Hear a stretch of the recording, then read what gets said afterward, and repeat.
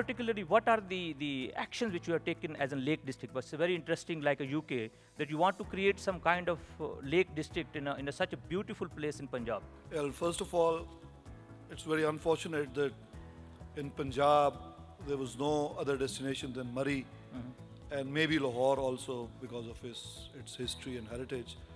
But there were only two destinations which you could really call tourist destinations. And there are so many other places which could have been easily developed over the years. We have been unable to develop them as destinations. But of course, by building a new destination, you mean that a place where people could go and stay for a few days and have things to do. So this government, we have identified 8 different districts where we can develop new destinations. Starting from Kotli Satya, which is right between Azad Kashmir and Murray.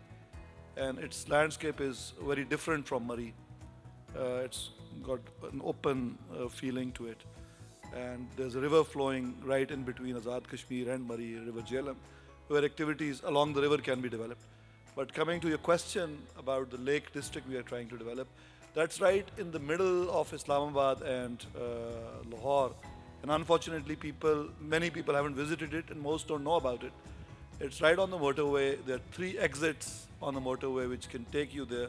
There are 26 lakes around it.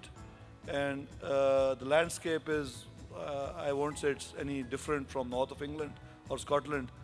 And you'll be amazed to see there are waterfalls over there. There are natural lakes, and there are lakes which were man-built by building dams, of course. But because of it's all in the salt range area. And there is cultural heritage also.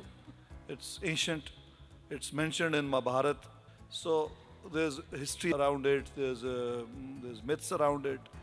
Katas Raj is there. What we are trying to do now is that we have identified these 8 new destinations which we are going to build in the next 5 years.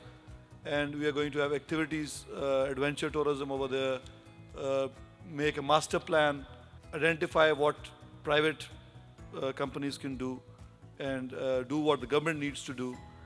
So end of the day, we are coming up with a mechanism for the investors so that it's more convenient for them to invest. Right now, TDCP has got a very limited ambit.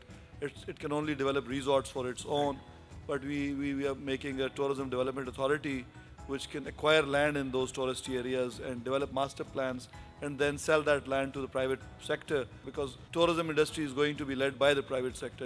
There's no other way around.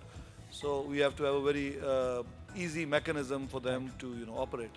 So we are doing all that, and inshallah you'll see that in the next few years there are going to be many, other than this also, many other destinations which are going to come up in Punjab. Right.